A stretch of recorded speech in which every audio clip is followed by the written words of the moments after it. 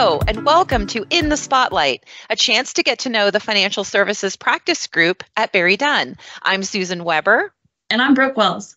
Fellow team members and co-hosts of the series. We're joined today by Samantha Edie, or Sam, as we affectionately call her. And Sam is a manager here at BerryDunn. Hi, Sam. Hi, everybody. I'm so happy to be here. Well, we are super happy to have you with us today. This has been one of those podcasts that we've been very much looking forward to. And to kick us off today, tell us a little bit about yourself. Awesome. Thanks, Susan. So I actually started at BerryDunn in May of 2018 as an audit intern. I took a year after that to do my master's degree, and then I started full-time again at BerryDunn in September of 2019. So this upcoming September of 2023, I will have been at the firm for 4 years. I joined the financial services practice group 2 years ago, and I've been working with this wonderful team ever since then. Awesome. Thanks so much, Sam. How did you get into the profession? Yeah, so actually, when I went to college, I did not originally go to school for accounting. I actually went in as an international business major. I was really convinced that I wanted to travel and learn a lot about the different areas of business. And after a few classes that I took at my university, I soon realized international business was not for me. And it turns out I'm actually not a very good traveler. So it's good that I switched gears. But my sophomore year of college, I actually took my first accounting class at the university, and my professor came up to me after a few of the classes and was like, "You have to do accounting. Like, this is great. Like, I'm so impressed. You really have to move forward with this." So I thought back to my accounting class that I'd taken in high school, and I was like, "Well, I really did enjoy this. So I think I'll move forward with this." So I went to whatever office I needed to go to change my major, and I changed it that day. And then from that point forward, I never really looked back. I had great advisors at school that really talked me into public accounting and getting my CPA license. And that was really the path that brought me to BerryDunn. And I was offered an audit internship, like I said, and I started in May of 2018. And after my internship, it really solidified for me that I wanted to work in audit and public accounting. And here I am today.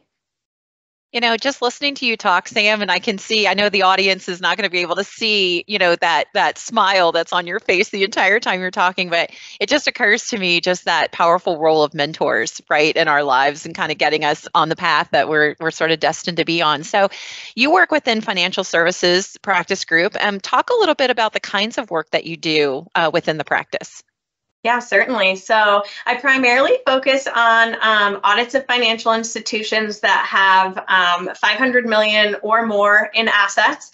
I also focus on those banks that have over $1 billion in assets and that are required to be compliant with fiducia. So I'm involved in a lot of the control testing, and something pretty specific to me and only a few others in the financial services practice group is that I do work on a few credit unions, which are slightly different than banks. So it's nice to kind of see all sides of the financial institution industry, if you will. So I really enjoy working on those credit unions, which just have slightly different structures and organizational factors to them. So that's primarily what I focus on, mainly during the fall and the winter time. And then in the summer, I work on employee benefit plan audit engagements. So audits of 401ks and 403bs, which there's lots of them that are going on in the summer. So it certainly keeps me busy, but that's kind of my off-season specialty. So Sam, within the work that you're doing in the financial services group, is there anything you're really passionate about?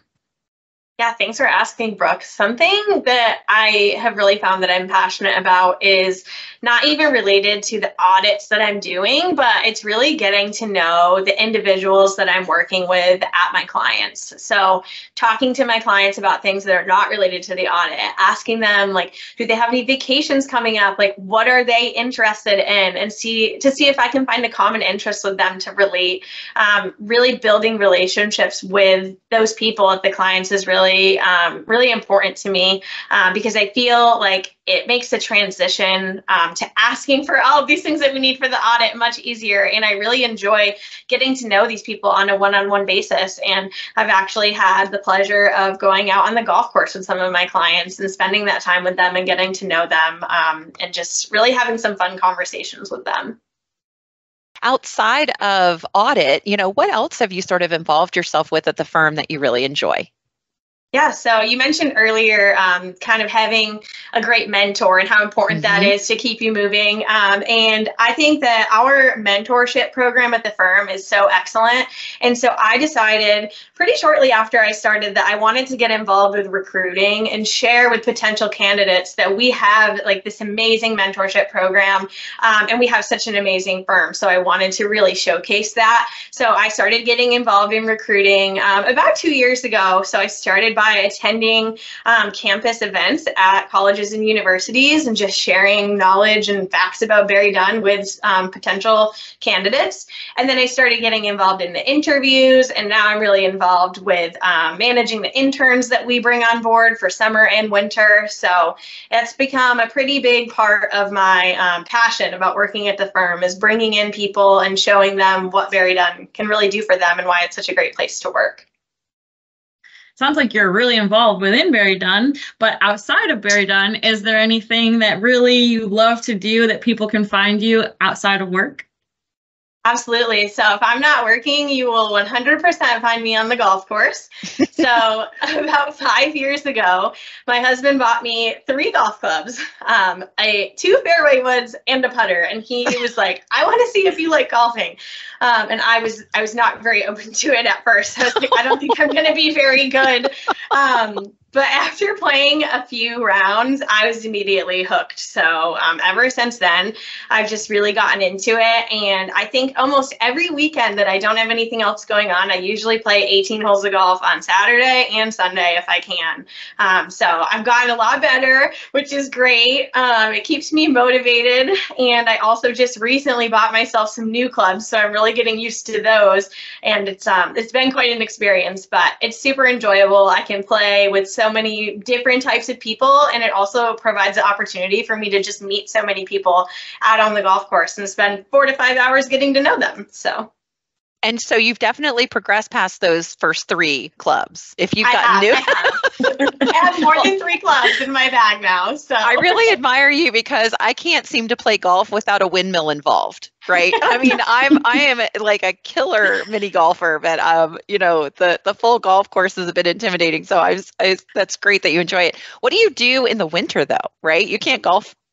Do you do virtual golf practicing? I do an indoor golf league in the winter time. So awesome. And as we know in our financial services practice group, the winter time is our busiest time. So really every Saturday or Sunday, I'll go and play in my winter indoor simulator golf league just to keep the swing fresh. And I call myself more of an indoor cat. I don't really like to go outside when it's cold, so it's perfect for me.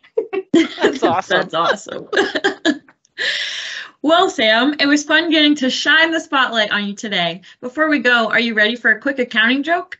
I sure am. All right. Where do actors that don't pay taxes perform? She's thinking. I'm thinking. I'm not sure. I think you got to break it to me. In the auditorium. Oh my gosh. I love it. I love a good accounting joke. Oh, well, we are so thankful that you do. And on that note, thanks everyone for joining. Be on the lookout for more of your favorite professionals in the spotlight.